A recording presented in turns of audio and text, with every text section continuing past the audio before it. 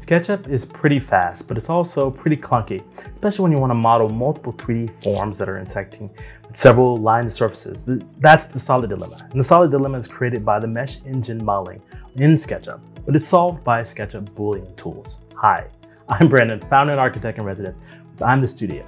And in this video, I share to get the most from Boolean geometry tools in SketchUp. Now, if you're looking for some more interesting things to do with SketchUp, check out my top 10 video, which I'll include as links in the video. That's made with Motionform, another partner channel that we work with.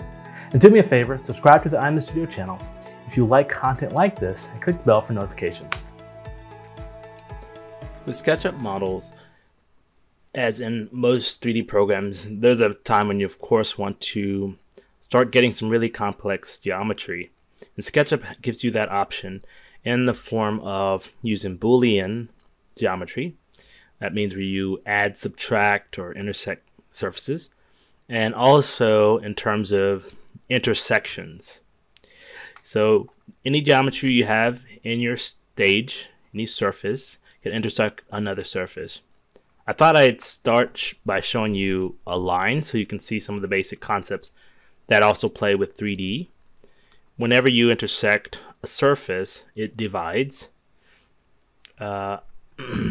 And if you just delete that line, it turns back into a regular surface. And every time you put a line through another line, if it's not in a group, if it's in the same plane, which this one isn't, if it's in the same plane, it'll make it a different line.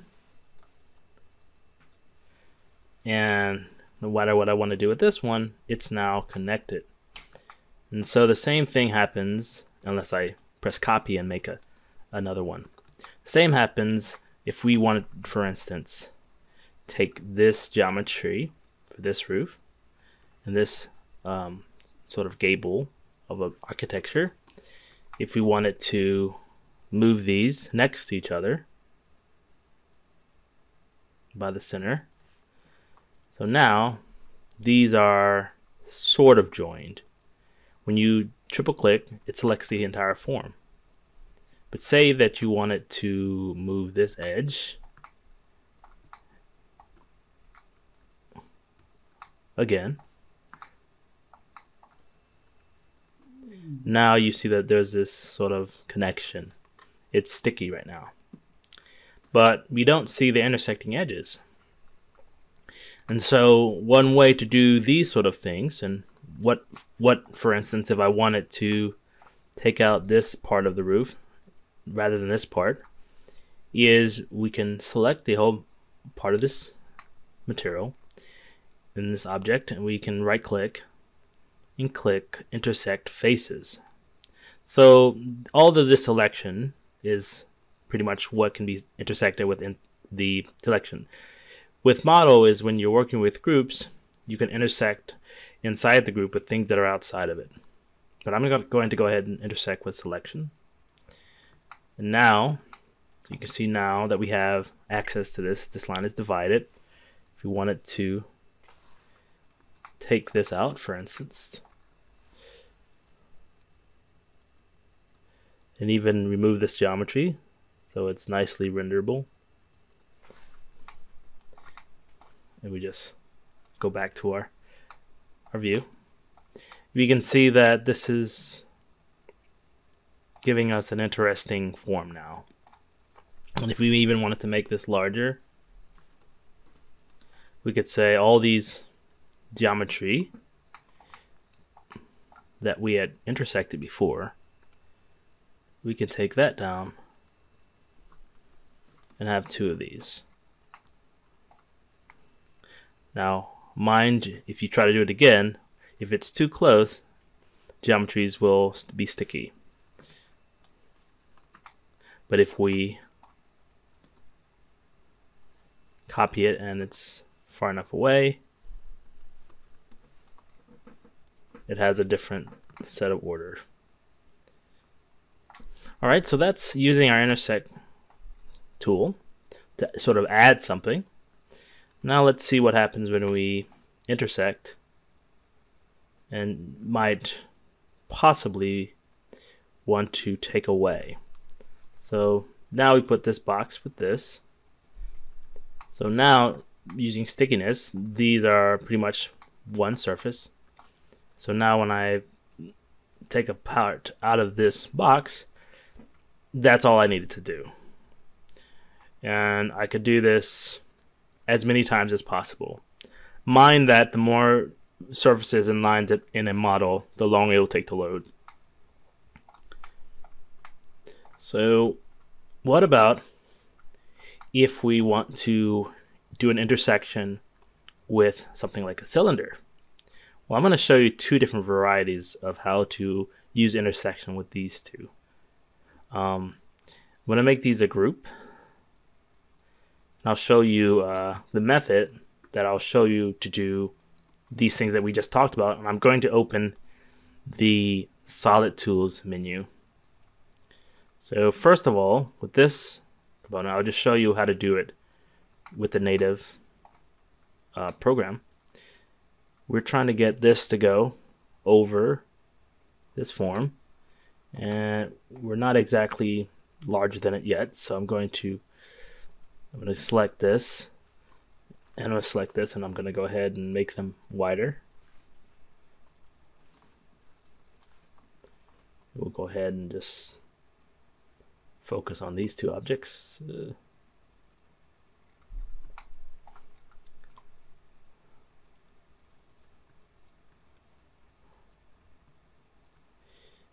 And I'm just going to extrude this form over this cylinder, and I'm going to delete these edges that are not of that much importance.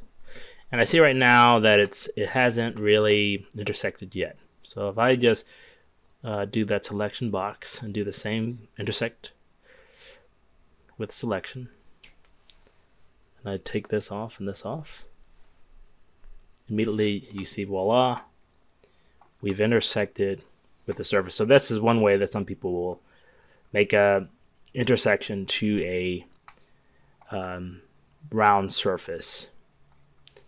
Now, what about if we want to use our Solid Tools? So what is the Solid Tools about? Solid Tools does similar sort of things, but as you know, with groups do not display stickiness. But what you can do, and we'll make a copy so you can see some of the varieties of Booleans that we can do, is if you click this as our first surface, so the order matters, we click this, and we click our we're going to start with a subtract. It subtracted the first surface. So we can also do this. This will be better if I move this out so you can see what's happening. If both of these have like some overlapping geometry, and I'll show this one in a similar way, you can click both of these and you will have a outer shell, but now they're one object. And then you can click on these here, and you also have this option for intersection. So that took the intersection of all those masses. So you have there your options: at outer shell, intersect, or union.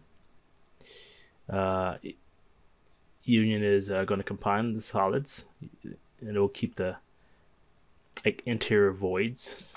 So I'll show you what that looks like. If we took these and hit union, it would have to be a little more complex of an object. But I'm going to show you what things you can and cannot.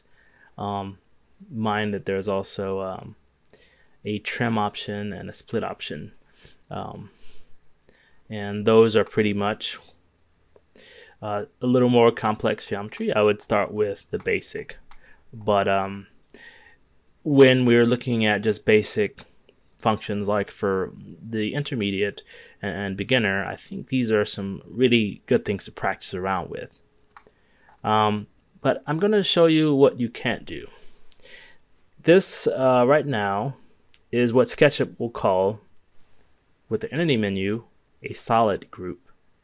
So this is part of the whole complex thing, so I don't get too much into this for beginners, but I will say that, you know, be very simple about your models, because once something like this happens, if I say I want to maybe Boolean or union, it will say that it's not a solid. So be mindful that if you're extruding or making forms, that they're very simple, because if you start getting complicated, it's going to give you that error. So these are simple geometries that work with the Boolean. Whereas, of course, if you exploded these, it would still do a form of that intersection. But you'd have to probably triple click Intersect Faces with selection, and now you have the ability to take that out. So if something is a little bit complicated, there's always several ways to do what you're trying to do. So now I have these gable ends, and they are something I want to join. And actually, now that I have these two, I'm thinking about an interesting way of probably getting an intersection. And so now you can see that we've made this very simple yet beautiful shape by intersecting those. So there's all sorts of combinations that can be made using solids as groups and solid groups, or by using the intersect function. And I've saved this for last because I have these two forms. I want to show you how you can do that with the cylinder and that angle. And what I'm going to go ahead and do is I'm going to make a copy of this, and with my copy, press Control. I'm going to go ahead and just by taking that top surface down to the bottom, I essentially have now made a parallel surface. And what I want to do is I want to subtract this from the top and the bottom.